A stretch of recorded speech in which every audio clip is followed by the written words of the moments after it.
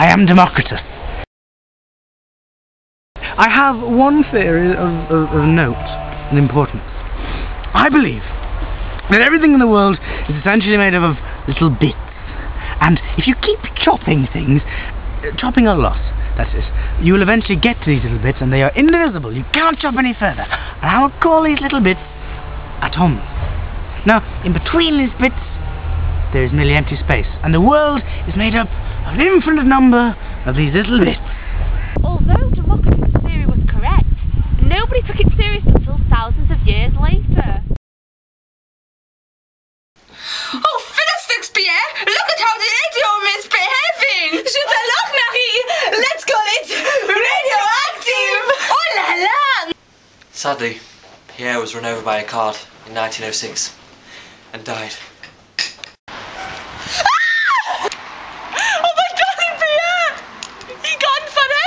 The Curies provided Ernest Rutherford with the radioactive sources required to conduct experiments to further our knowledge of the structure of the atom.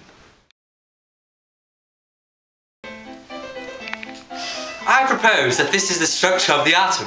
Similar to a plum pudding, the electrons are the plums suspended in a cloud of positive charge. The pudding.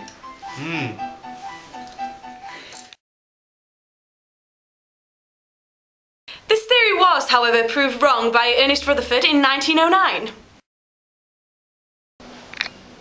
Boys, I want you to go away and scatter alpha particles on a thin gold sheet and see what happens.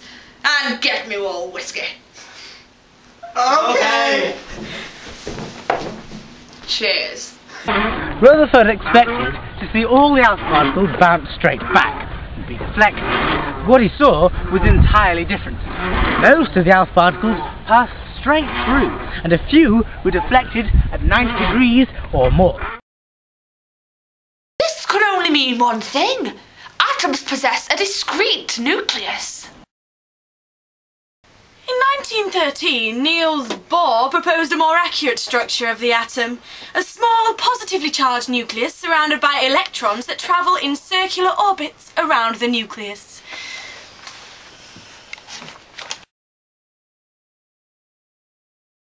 The uncertainty principle is such that states that the position of an atom and its momentum cannot both be known simultaneously. The more precise one knows the value of one, the less precise is the other. Mr. Heisenberg, God does not play dice with the universe. Mr. Einstein, will you stop telling God what to do? In 1931, James Chadwick discovered the neutron. It was the last of the proton, electron or neutron to be found, as it contains no charge. This meant the mechanisms of nuclear binding became primary problems. If I combine relativity and quantum theory, I can describe nuclear interactions by an exchange of new particles between protons and neutrons.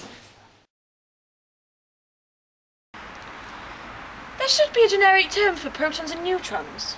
Yeah, because they're both in the nucleus.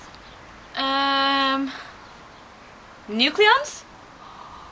Yeah, inventive.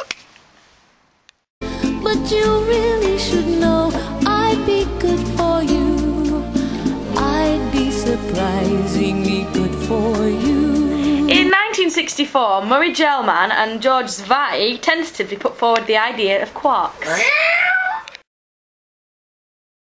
Quarks. Mesons and baryons, made up of 2 or 3 quarks or antiquarks, called up, down, and strange. This was originally seen merely as an explanation, a mathematical explanation for flavour patterns. But further developments have allowed us to look at the quark as an actual physical object, although of course it has not yet been isolated. In 1968, at the Stanford Linear Accelerator, electrons were scattered off protons. The electrons appeared to be bouncing off small hard cases. This provided evidence for quarks. In 1974, John Iliopoulos was the first person to present, in a single report, the standard model of the atom. So, I present the standard model.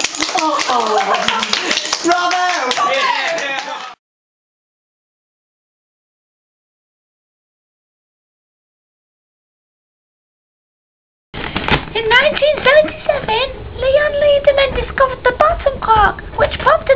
Cheers for the top quark! For the last 50 years, CERN and Fermilab have played a huge part in the world of particle physics. In 1995, after 18 years of searching, the top quark was discovered.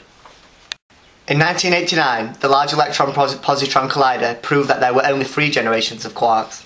The Large Hadron Collider, soon to be in operation in 2008, is CERN's latest conquest. We hope to answer questions such as: What gives matter its mass? Why does nature prefer matter to antimatter? How did it evolve from the first instance of the universe's existence?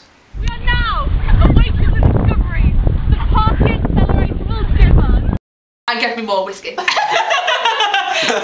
I propose that this is the structure of Lizzie's. Do you want me to wipe it off? Yes. No, it's fine. Just leave the sash on. Fiddlesticks, Pierre! There's people at school who's like, who's that freak? Sorry. Right, let me go now. Oh, God, is it? Look, I've had enough of this. You're here every bloody week. It's the same thing. Electrons. Nobody loves me, and nobody acknowledges my word. Can you be a bit more like normal?